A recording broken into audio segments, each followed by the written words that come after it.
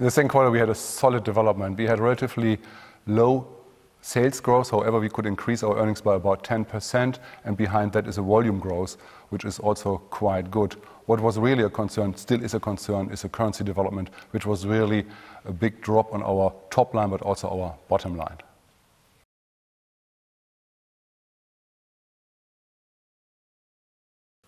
Our goal is still to achieve a better earnings performance in 2014 than last year. This, from today's point of view, is a little bit more challenging because we have political turmoil, and as I mentioned, we also have the currency situation, which is really drag on our earnings.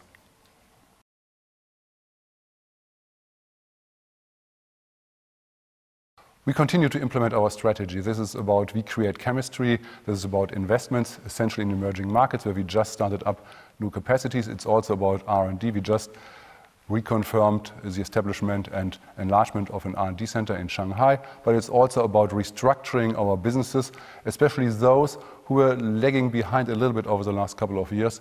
And this really pays off. And in the second quarter now, we have already seen that those businesses which were a little bit underperforming have improved their performance quite remarkably.